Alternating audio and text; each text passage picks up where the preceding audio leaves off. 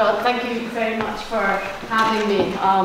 Again, it's really nice to be on an interdisciplinary kind of panel, because I always feel like the odd person in the room with like, what I really know about big data.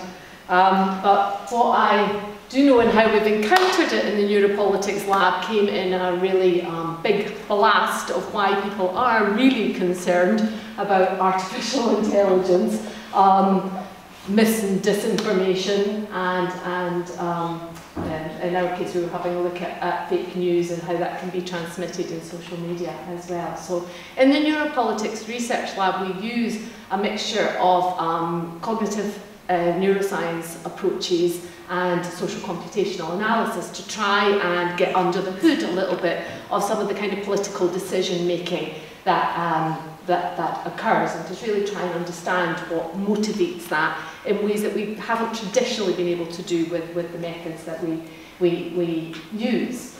And we've been following in particular the Brexit debate and collecting a very large, I think one of the largest data sets from August 2015 till now on Twitter, on the conversation on Twitter, trying to look at the cognitive patterns and the way that the information was transmitted in relation to the Brexit debate. And by chance, as we are developing this and working away on what might be happening in Brexit, Twitter releases their list of accounts that they had identified in relation to the US election as being active from the so-called Russian troll farm, the IRA, in trying to meddle with the US election. And they had subsequently identified these accounts, issued a list to the Senate. And Claire Llewellyn, who works in the lab, got a call from a journalist saying, any of these in your account? We went looking, and here we ended up with this massive spread of quite sensational, in some cases, articles. And that comes to the second point of my, I guess, my talk, which is that obviously the transmission of information, even in the traditional media, never mind the social media, never mind in the big data format, is often quite far from the actual quite nuanced reality. So in reality what we found was that yes, indeed, these IRA accounts had tweeted on Brexit, but in comparison to the number of tweets that one has on Brexit, it was in fact a tiny number. So while this was really, really interesting that they were there, it was actually quite a tiny number. And we've subsequently, with Robin, who's here, who's also design informatics, and Adrian, our graduate assistant, just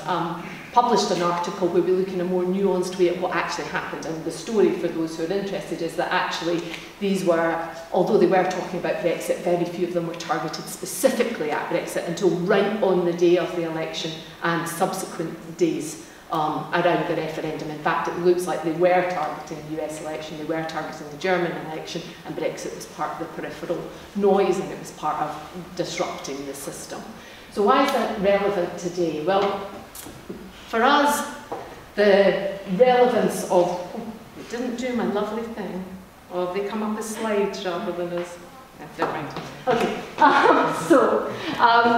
for us, the relevance here is that these feed into what is happening in terms of the public discussion, in terms of artificial intelligence, in terms of big data and what the role that it plays in the world. So it's lovely to have Lillian talk about the Cambridge Analytica, because I don't have to go in and talk about that. But basically what is emerging in the world of politics is a deep sense of insecurity, a deep sense of fear about what information can be trusted, the sources of information that is being pushed towards them. And what has happened as people are having these fearful conversations, we're emerging with a sense of what they often call ontological insecurity, a real sense of uncertainty about our place in the world and about the things that are happening around us, which makes it very, very difficult to make rational decisions on politics.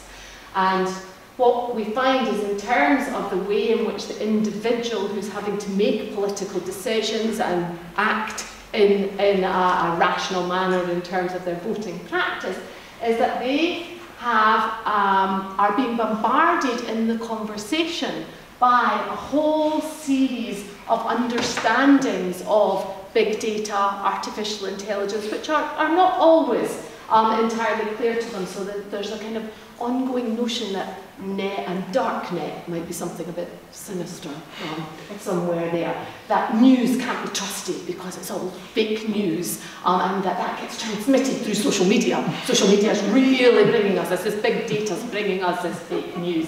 These bots are bringing us all this fake news, and it's all coming. Now, of course, the elements of that, as you all know, are of course true, but we also know that we need to really, really view that in context, because this has very real implications. It's not just what's happening at the Cambridge Analytica level in terms of what is being pushed towards people, the algorithms that are taking it to them. It's also how people feel about that coverage. This now fear that, oh, I might have been exposed to these messages. I don't know if I was exposed to them or not. I don't know if that's influenced my voting behaviour. I don't know if what I read in this piece of information was true or accurate. I don't know who to trust. Oh, that none of them are trustworthy. Perhaps I won't vote at all. And all of these kind of messages are really, really significant and play a really significant role in the voting public. Throw into that the Russians. Ignite the Cold War fears.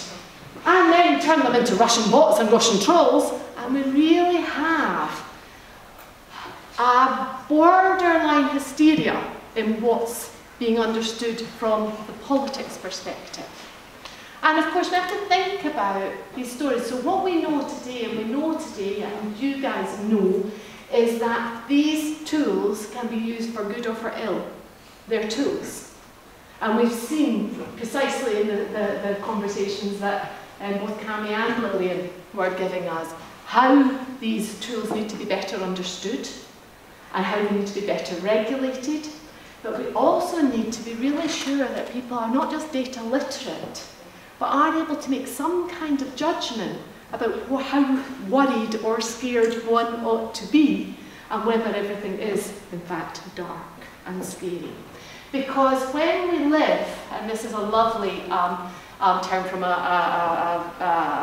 political scientist who looked originally at international organisation and how we organise and come together as communities, as states, and international organisations, and talked about how when we find ourselves in conditions of turbulence, that has an enormous effect on every part of our policy making. So when people feel that they're in a turbulent field, it's a bit like being in this giant simultaneous chess match over which the judges have lost control. And that's a very, very scary place to be. It's a scary place for the policymakers, it's a scary place for the politicians, it's a scary place for us as the public or as the voters. Because solutions get put forward, but each solution seems to maybe need some unpicking of something else or something new or something that we're not understanding very well. And although, exactly as Lillian said, people are now using the term algorithm all the time, what they really understand by that is it a positive, is it a negative, is it simply a tool that could be either, isn't already clear. And here, I suppose I wanted to use a little bit of, and I'm nearly done, a little bit of context for us from a political science and public society perspective, that to some extent, some of the stories that we're hearing in terms of the way that fake news, disinformation, misinformation is being transmitted in social media, the fear of the bots and the fear of these new platforms, it's a little bit like the story of old wine in new bottles. You know, originally when the printing press came in, that was a really feared thing as well. So we have to pay, I think, a really important message from us, from the political science point of view, looking at this and its effect on society, is the notion of taking a little pause for reflection and viewing some of these things in context, because in this very, very turbulent, fear-driven, insecure environment, it's quite difficult for people to make rational evaluations of these tools. Murray Edelman wrote this book in the 1970s, The Politics of Misinformation. And when he was talking about misinformation, he wasn't talking about new technologies, bots, artificial intelligence. He was talking about the way in which the democratic elite, the establishment, used misinformation to the public to dress up their democratic procedures as benefiting everybody when they were pretty well benefiting the elites. And one of the things that can be argued to have happened as the democratization of access to some of these platforms has taken place is some of that power has been removed from those elites, and that's quite a scary place. And so it becomes very easy, as you see the kind of cracks in the edifice of democracy, to blame the populace, the bots, the algorithms, the fake news. And really what's happened in some places is that voices that never traditionally got heard have got access through some of these platforms. So again, there are other elements that we might look at. And in case we think that micro-targeting, the Cambridge Analytica tactic, is something new, censuses have been used to do this for years and years and years. You gave over your census information, most of us didn't even realise we ticked the box that said it was all right to use our information to target things at us.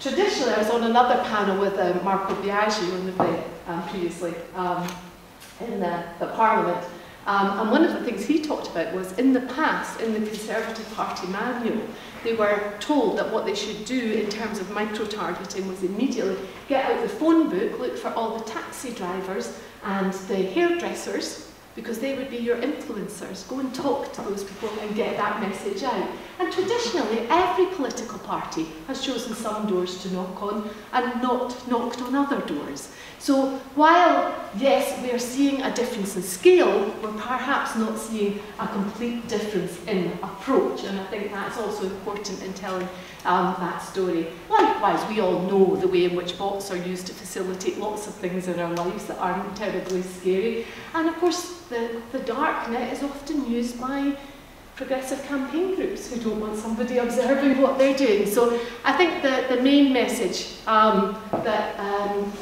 we would give over from a political science perspective of looking at this is partly to take some kind of historical context and partly to consider what is the effect of fear and hype, and to make sure that we're cautious in recognising that there can be misuse, but that actually exacerbating fear about some of these technologies and creating a kind of bots under the bed kind of fear is actually what allows real disinformation to take place, because what it's trying to do is cause turbulence and unrest. It's not usually targeted from one side or another of politics. It's usually meant to make people scared and to mistrust the governments and structures around them.